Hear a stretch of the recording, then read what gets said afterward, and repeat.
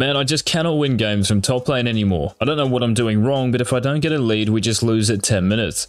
If this sounds like you and you want some tips that will help you win top on a regular basis, then you have come to the right video. Welcome GameLeapers, I'm Coach Eags, multi-season challenger player now coach, and you are about to learn the key mistakes even a top player like TFBlade makes, and how to not make them. We'll be watching a game of TFBlade playing Camille against Adrian's Riven, and finding out why the lane was essentially over at level 3, and why the game was over by 10 minutes. The tips in this video are invaluable, not just to top laners but anyone looking to improve, so stick around, leave a like to help us out, and engage the ears, here we go. Oh, and make sure you check out our elite website GameLeap.com, your favorite challenger players and coaches offering courses, guides and videos to help you get better. Join thousands of others and sign up yourself. Links will be in the description and comments down below. Alright, let's get into it. Tip number 1. 2 equals go. When you have a health advantage in lane and hit level 2 before your opponent, use it. Look to skill that second ability straight away and dish out some damage. This damage can turn into a kill or just a lane win in the early game. The best way to achieve this is to stand up in the lane just as you're about to hit level 2. In other words, the minion you're about to last hit for your second ability, stand ahead of it, closer to the enemy top laner's side of the lane. What does this do? This creates an opportunity to gap close as soon as you hit this spike. Look at TFBlade. Why is he standing so far away from Riven when he has arguably the biggest advantage in the game? There's no good reason for it. I could even ask, why hit level 2 in the first place? TFBlade might as well be level 1 still. What's even more tilting, sounds like I'm roasting him here, I guess I kind of am, is after he hits level 2, he clicks away from the 200 HP level 1 Riven. What's there to be afraid of here? He can skill his hookshot and immediately E off the north wall, and if it hits, Riven dies guaranteed. Even if he can't get onto Riven, Riven has to back off the entire wave and miss out on certainly gold and probably XP, which is huge in any lane. So knowing this, where should TFBlade be positioning as he's about to last hit this minion? To the right of it, good. So next time you're playing top lane and have access to 2 abilities prior to your opponent, do not play like they are the one with the upper hand. You have the power spike, so play past that midway point and look to use it. Tip number 2, shove the cannon. In your games, do not ever slow push the first cannon wave like TFBlade does here. Auto attack the first melee minion as soon as it comes to lane, and spam your auto attacks and abilities to get your wave into the enemy turret. This may be a blur at the moment, but let's understand why. If TFBlade slow pushes, and I'll pause it, what do you think are the disadvantages? The first one, when you don't have flash, you are vulnerable to ganks, obviously.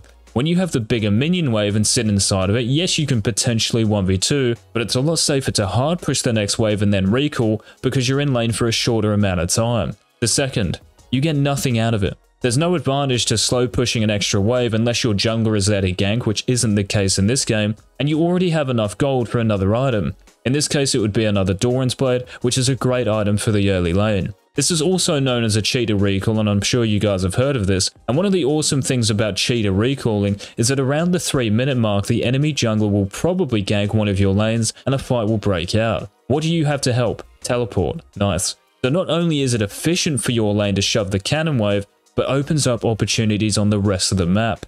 The third and final reason, it creates a bounce on the 4th wave. See this wave coming to lane now? Riven's wave is in the same position, just mirrored, so it's around here. Because TFBlade didn't shove, the 4th wave is going to collide closer to Riven's tower. And what does this leave TFBlade open to? The enemy jungler, perfect. If I rewind it 10 or so seconds, if this friendly cannon wave is shoving, that 4th wave will bounce back to a neutral position and TFBlade would be a lot safer in lane. Unfortunately, the enemy Rek'Sai ganks him, and this leads me into my next tip. The map is a friend. Number 3. When you are playing top lane, yes, you want it to be a 1v1, but it isn't. Anyone is more than welcome to come to your lane and spoil the party, as I'm sure you've all experienced. So you have to start making decisions in your games based on what the map is telling you. This is most apparent when you get ganked or are trying to escape a gank or certain situation. Let me pause it here. Now, can someone in the comments please let me know what TFBlade was thinking here? I'm genuinely curious. So let's look at the map for a second. What is it telling us? What information can we gather from it? Our jungler is in Narnia, as in Zed is nowhere near us and cannot help, right? And the enemy Annie has mid priority, and she can cut us off if we were to run towards mid. Not to mention that a level 3 Echo isn't really a champion yet, so what on earth is he going to do to help? So where should TFBlade run knowing this information? What is his quickest route to safety? Well, it's got to be past blue buff and towards his second tier tower. If he was to run up towards his Tri-Brush, what can Rek'Sai do? She can flash over and knock him up. Keep in mind that Rek'Sai did use her tunnel top lane to gank him, so it's on cooldown for another 20 or so seconds, I'd say. Now, TFBlade computes the information our good friend the map is telling us and runs towards the Annie, dies, and then opens up all 26 letters on the keyboard and a bit of punctuation to top it all off. Same again happens in this situation. Annie has gone for a roam, and Zed, what a friendly summoner he is, tries to help TFBlade out and pings this information. What does TFBlade do? Doesn't respond to it, dies, and types in chat, "I'm FF." What do we learn from this, guys? That the map is your friend and is one of the most valuable sources of information for anyone in the game. When you are getting so-called camped in your games and you don't have your teammates to back you up, this is what we call playing the weak side. You are outnumbered on this side of the map. What this also means is that you aren't outnumbered on the other side of the map, and your teammates should be able to capitalize on that situation. This might lead to drakes or turrets or dives. So if TFBlade just retreats and reacts to the map and his teammates pings, he may lose some CS, but he wastes Annie's time, and he would have actually been alive to help Zed and Co out in the ensuing fight. Even if we look at the scoreboard this game, TFBlade's team is doing fine. Zed has a gold lead, Echo is scaling, Samira is Samira, let's be honest, and Leona will be useful regardless. What about Annie picking up an assist when they kill TFBlade level 3? Maybe Echo at this point would have been even with Annie if she didn't get that XP. Maybe Rek'Sai would be even further behind Zed if TFBlade didn't give her a free assist level 3 as well. And this leads me on to tip number 4, the blame game. If you want to lose, blame everyone else. It's quick, it's easy. You know what else it is though? It's weak.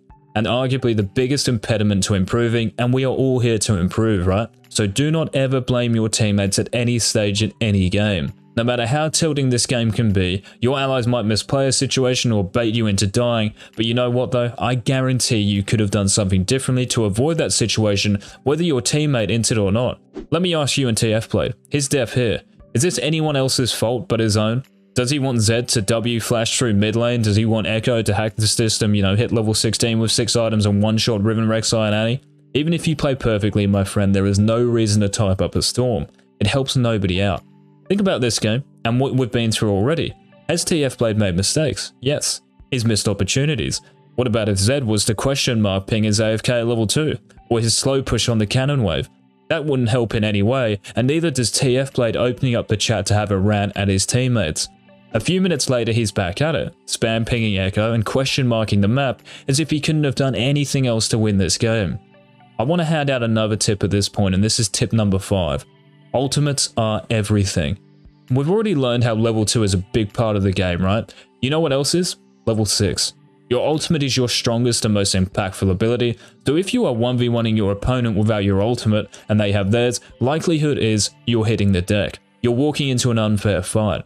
If I pause it, what can you tell me about the enemy team in terms of their levels? There's one in particular that stands out on the scoreboard, right?